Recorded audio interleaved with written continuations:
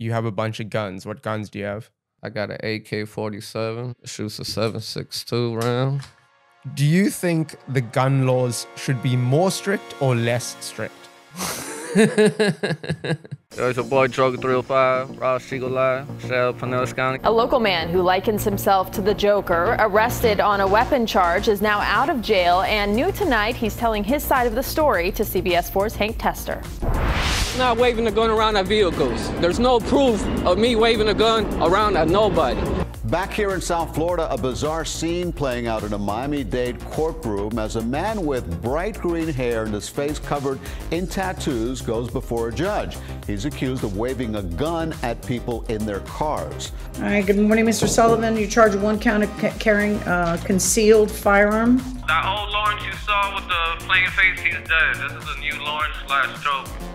You know, I'm a new person. What's up, everyone, and welcome to the Wide Awake podcast. Today, my guest is Joker Gang. Are you ready? He is the ultimate Florida man, and he first went viral after he was arrested and his mugshot was released to the public. So just to start off with, I want to ask one question. Yes. Why so serious? Okay, but seriously, where were you born? I was born in New York. And how long did you live there for? 3 to 4 months, and then from New York we went to Peru because my mom's Peruvian and my dad's Irish. So from Peru, I lived in Peru for like 6 months, and then from Peru I went to Miami, Florida. And what were you like as a kid? Just a normal kid, the youngest out of 5 kids. So played a lot outside in the streets. Are you close with your parents? I'm close to my mom, not my dad. What's the relationship like with your dad? My dad, he's like a real old strict Irish person. So like he has like old school morals and stuff like that. So me and him don't get along like that. And since I got my face tats, he's like disowned me. Since you got the face tattoos? Yeah. In an interview, I think it was your mother that was speaking. She said that you were handicapped. Yeah, I told her to say that so I could try to beat the gun charge case. So you asked her to lie on the news for you? Yeah.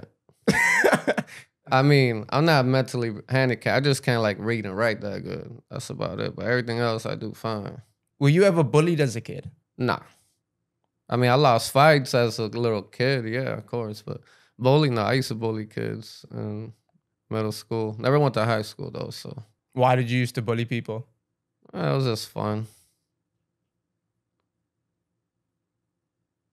I was just waiting for you to say something. And what grade did you stay in school until? I dropped out of school in half of the 8th grade year. What happened that you dropped out?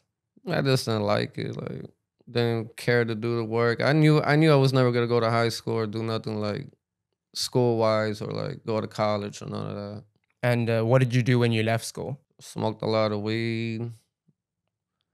Stayed home, played video games. And did you ever use drugs as a kid?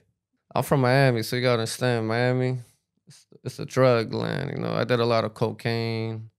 I did a lot of Xanax, did a lot of Percocets. I smoked crack before when I was like later in my 20s, you know, for a little bit of period of time. I smoked crack before. I never did meth or heroin. Started drinking later on in my late 20s. And what did you like about using drugs? How it got you numb.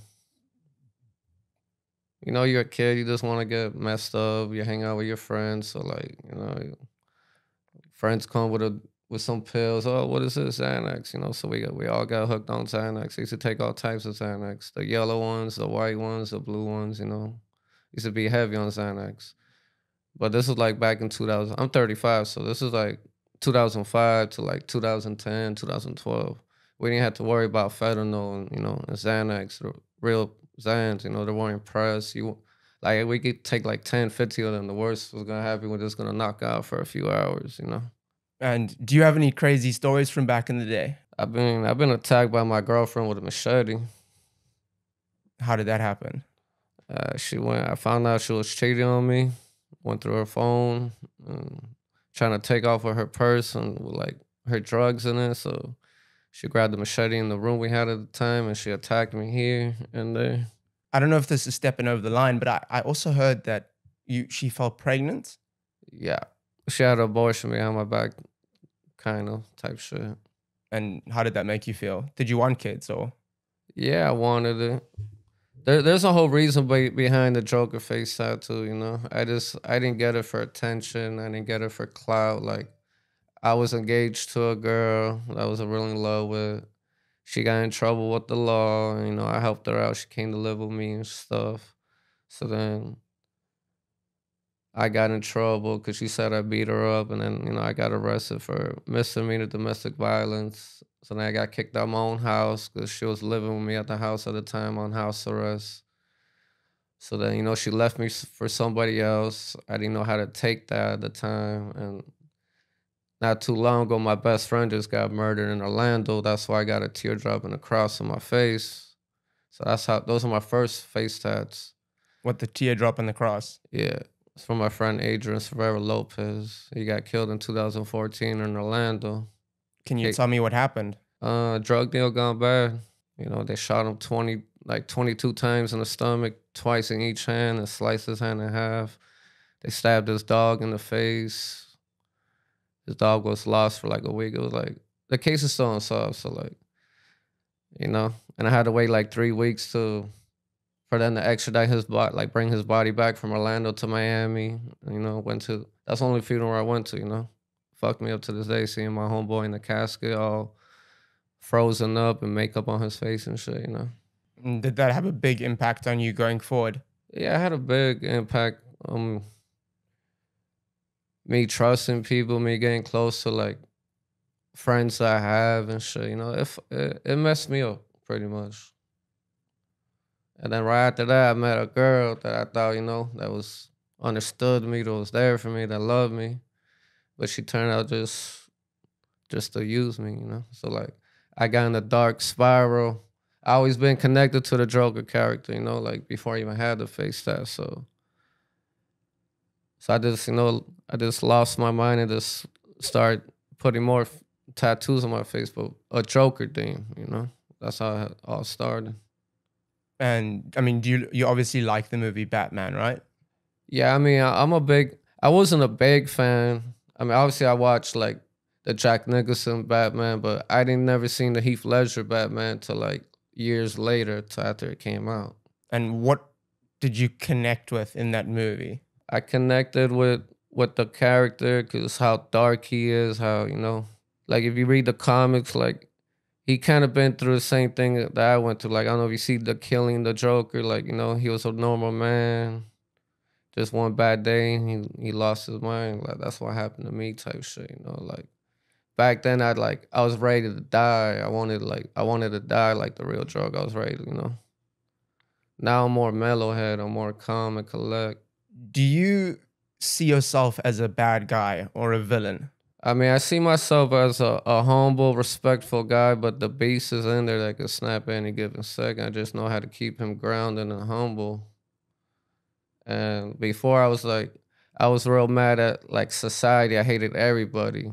Once I learned how to forgive my ex, my behavior got better towards other people. Like now I try to help other people. I see like people going through the same situation as me. I tend to like gravitate to you. I tend to like go live with you, you know, mess with you in a certain type of way. What do you mean people like you? My boy Taylor, that guy I was live with, like I could tell like he been through a lot of failure in his life, a lot of disappointment, you know. He just like needs a friend, someone like to show him like they care for him type shit, you know. That's why I'm learning how to do, you know, be a better friend to people I don't even know, going through like struggles I'm going through or went through. And do you feel rejected by society? Society looks at me crazy. I knew what I was getting myself into before I got a face tat. But I don't even got a face tat. I got a face mask. It's more drastic, you know. It's not every day you see someone like me, you know. Someone like, when I live in the mediocre neighbors kind of hood, not hood, but when I cross the street, when I go anywhere, it's all eyes on me. Everybody looks at me, you know. I feel the tension. I I could feel people feeling uncomfortable with my presence being near them just because the way I look. What else do you think is wrong with society? It all depends on the race, you know, like certain races look at you different, treat you different, to be honest. Like I got a lot of hate on Instagram by people talking shit about my face tattoos, but every time I go to my corner store, which is a mixed black-white neighborhood, everybody show me love. They like my tats, you know. But society, what they look at somebody and they think the worst of them. Like they just judge someone right off the book. Like you get judged off your shoes, you get judged off the car you drive, the way you dress, the job you have. It's just you just constantly getting judged by everybody. Nothing's ever good. You can have a job getting paid $15 an hour. Oh, you got a minimum wage job. That's not good enough. So like no matter what you do, society's always judging you. Like I got fucked up teeth. Society's gonna judge me about that. Like once I get my money, I wanna get veneers, you know? Society, like, you gotta be perfect for society days now. Everything gotta be perfect about you. And I know I mentioned this earlier, but I don't know if we really covered it. Do you want to be seen as a villain? Because that is what the Joker represents. He represents a bad guy, rejected from society. I want to be seen as a villain, but also as a villain that gives back to the people in need. Like I used to get back to the homeless. I used to give food to the homeless. I used to clothe the homeless. Like I get back to people too when I can. Do you think that a lot of people are scared of you? I want to say a lot of people are scared of me, but they know I'm not someone to fuck with. You know, like they know the guns I have. They know I'm legally allowed to own them. Like everybody knows where I live. Nobody has yet to pull up. If somebody pulls up to my house and I feel a threat in any manner, I have every right to shoot them, defend myself, stand your ground law. You know, Florida, your house is your castle. So I say, yeah, certain people to agree they are scared of me or they just want to take it to that level with me yet. In my own property, maybe they're just waiting to catch me slipping somewhere in the streets. You know, I do got a lot of enemies. Half of them I don't even know. It's just jealousy. And you said you have a bunch of guns. What guns do you have?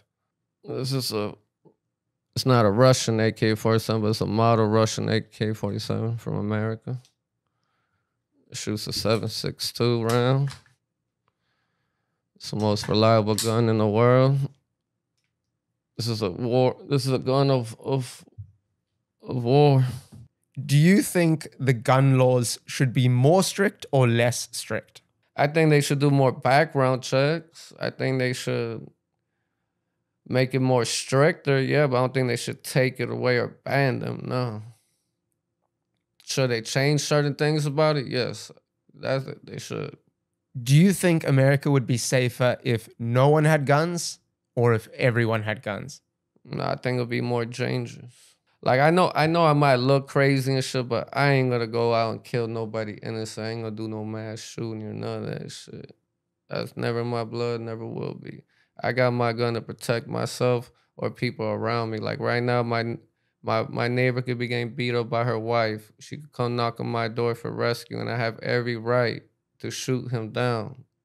Only I could protect me. I could protect people around me. So you think everyone should have guns? I mean, I think every household in America should have a gun. Yes, especially I got my fiance got her little daughter staying here sometimes. So yes, like I'm gonna protect her and her daughter, no matter what. If you could change one thing about America, what would it be? We shouldn't need no motherfucking gun permit to carry a fucking gun, because when our forefathers signed that bill, there was nothing in there speaking about you need a fucking permit to bear arms.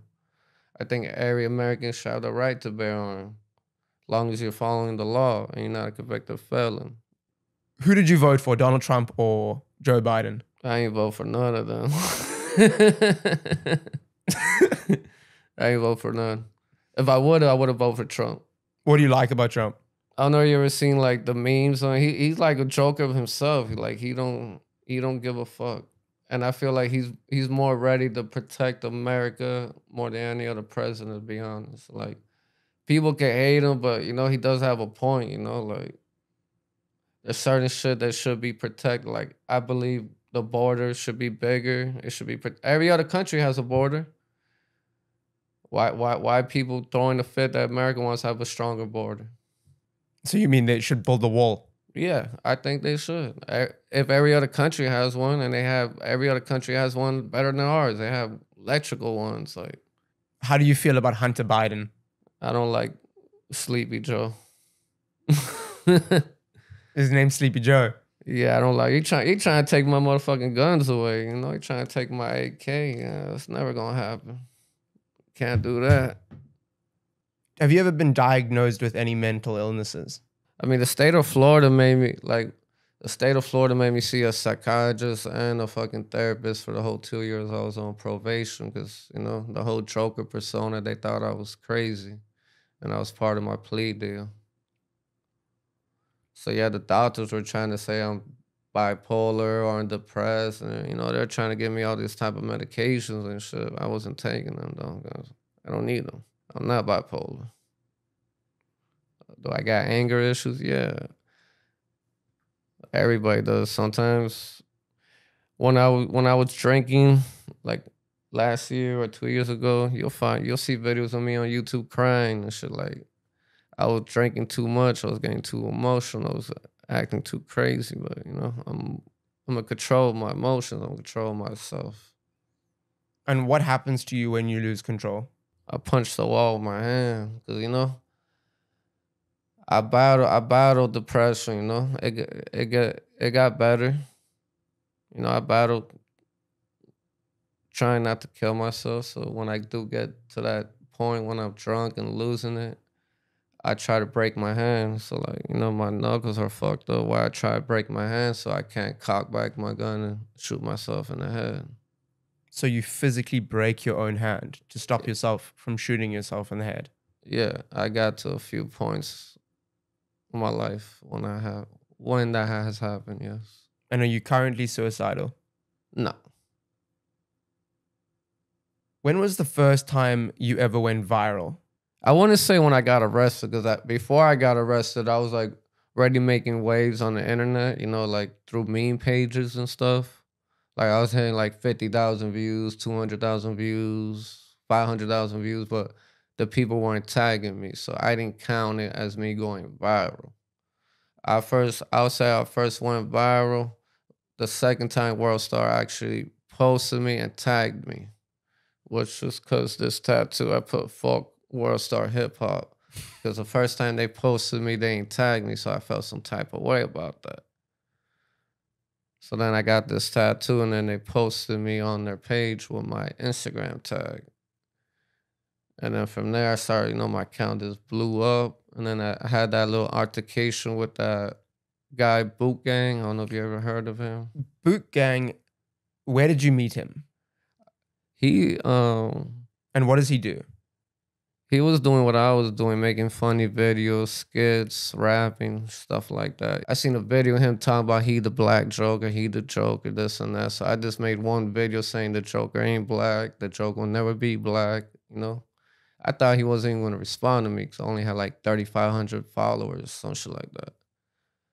But then he responded to me and just took off. You know, DJ Academics covered it. A lot of people covered it, went viral. You said the Joker will never be black. No. Would you consider yourself racist? No. But I have heard you saying the N-word quite a lot. I could say nigga. Why do you think you can say it? Because I'm from Miami. I mean, let me tell you. I'm a Dade County Chico. I'm Peruvian Irish. In Miami, everybody in Miami is Hispanic. Everybody says that word in Miami. It could mean you could be talking about your mom. You could be talking about a guy. You like this here, that. You could be talking about anything. This is the way we talk. It's a different culture, man. That's the way we talk. So you think it's fine for even white people to say it there in Miami? Do I agree it's fine? No, it's not fine. I mean, I don't think it's even for nobody. I mean, it's a bad word to say. Yo, it gets people offended. Yes, yeah. If you say it again, if you say it in the wrong color person, you might get knocked the fuck out for that shit, you know? No, not everybody supposed to be saying that word, but it's just so I grew up in Miami. Everybody, you could talk to anybody in Miami. That's the first words gonna probably come out their mouth. And going back to Boonk Gang, But yes, I did call him my house. All that's on YouTube. what was Boonk Gang arrested for? I think he got arrested for robbing Dunkin' Donuts. There's a video of him online jumping over the counter at Dunkin' Donuts and stealing a tray of donuts. And the reason he got caught was because his friend filmed it and posted it online. I think, yeah. That's the most Florida man thing I've ever seen. Like I know if I go to the UK, I can't like I say that word, they're gonna beat my like I know other countries don't like that word, you know. Like I can't even really say that shit in my neighborhood. Like their own people don't even talk like that here. Like every part of Florida is different. It's different culture. People talk different. You were also friends with the Island Boys, right? Yes. How did you meet them? I met them through Enzo, 954 Enzo. Who's that? That's one of their friends. And what was your relationship with them? When did you meet them? I met them in 2020 on Instagram through the live community. And would you consider yourself close friends with them? I want to consider myself close friends with them, but I did talk like I knew them kids were gonna blow up just by like their whole demeanor, their whole character, the way they carried themselves. I knew they had something. So like you got like I talked to him like a week ago. I told him like we used to talk. We used to talk shit to each other about right after our DM. Yo, y'all kids are gonna blow up. Y'all gonna be big, and I was right. You know, look at them now. Do you want the same thing that they have? I'm already known worldwide, so that's never gonna stop. So yeah, I do want to be. I want to make money, of course. You know, do I want to be known, super known like that? Not really, not no more. The fame is cute and all, but that shit do get annoying though, you know, because I do go out. I go to Walmart, I do my own shopping, I do my own stuff. And sometimes you just don't want to get recognized. Sometimes I'm not in the mood to take a picture with you. Sometimes, oh, Joker, I follow you. I'll just keep walking past you like, I don't care. What's up, everyone? I hope you're all doing well.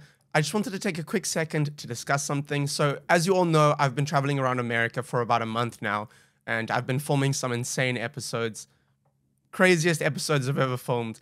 And it's been an expensive trip. So just before I left, I started a Patreon, and I've got, at the moment, a total of 1 Patreon. This is their name. So yeah, if you're interested in supporting the channel and helping me do what I do, the Patreon link is in the description. I'd really appreciate it. And let's get back to the video.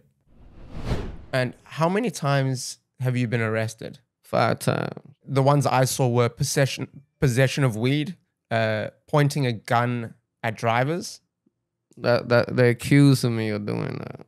So they accused you of walking outside with a gun, a loaded gun, and pointing it at oncoming cars. Yeah, that's what somebody called and accused of me of doing, but that didn't happen. Were you walking with a gun? What happened was I had beef with like certain individuals. Some kids on Instagram, I guess they see me walking to a plaza by my neighborhood. At the time, I was walking with my homeboy, and this group of kids wearing a white Toyota Camry, acting like they wanted to fight. They didn't want to fight. So at the time, I had a knife. So I was just waving a knife at the time. Went back to my apartment, grabbed my dog, because I was going to walk to my mom's place, which wasn't far from my apartment. So as I'm walking, leaving my gated community, a cop pulls me over. I tied my dog up against a pole, then put my hands on the hood of the car and asked, you know, I told him right away I had a loaded gun in my pocket. You know, smart thing to do. I ain't trying to get killed. It's America. So then I asked him after, you know, I'm in handcuffs sitting down, I asked the cop, what was your probable cause for pulling me over? He said he got multiple calls of a suspect with green hair, with tattoos, waving a gun at traffic. Which wasn't the case. Somebody just knew I had a gun, you know, because I was a hothead, you know, I was always showing I had a gun. So somebody just called the cops, made a bullshit story up, and they caught me. And how did people treat you in the holding cells? They treated me good. I heard you say on the news that you were treated like a celebrity. Yeah, I was treated like a celebrity. They put me in the medical floor, like psych unit. I told them I take exams and shit, but they always do that. But I wasn't in jail for that long. I was in more jail in Pinellas County. I don't know if you've seen the jail interview. Tell me about the interview. Oh, you were sitting behind the glass. Yeah. And people came and filmed the interview. That jail interview was from 2018 when I violated probation. I got arrested here in my probation office. I was locked up in maximum security, general population for a whole month till I got extradited back to Miami. So you were in for a month. Yeah. And what was it like in prison? Oh, it's not. I mean, basically, it's not prison, but their jail, the way they have it set up, is basically prison because you're locked up 23 hours a day in your own cell. And what were the conditions like? I mean, nothing happened to me. You see people get beat up. I mean, you just gotta know how to hold your own. I mean, everybody knew who I was because I guess YouTube, Instagram, WorldStar, like everybody who knew who I was. So like I had inmates giving me free art, drawing me cards from my mom and stuff. It sucks being in jail. It's boring as fuck. Especially being you're in your cell 23. I mean, you're in your own pod 23 hours a day, and then you're in your cell. Like, all right, say that's your cell. They close your door. You're in your cell for 8 hours a day. Then they open your cell up, and this is the day room. You know, you have your little day room with the table, and then that's the other door. Like when you get out, they gotta open that door. That door closes, and then they have a other door open. So like you're in maximum security. You can't even like we see other inmates all around us, but they're bulletproof, soundproof windows. You could yell, you can't hear them. We gotta talk sign language to other inmates and stuff. Do you know sign language? Nah. But people just, like, when they'll look for me, they'll just go like this. Because my smile. I'll just write a piece of paper because we'll trade stuff in jail. You know, we'll trade shoes. We'll trade, coffee. Coffee's a major thing everybody wants. Cool. I think we're done. Thank you for having me. And that brings us to the end of the podcast. I hope you all enjoyed this episode of the Wide Awake podcast, and I'll see you all very soon. Cheers.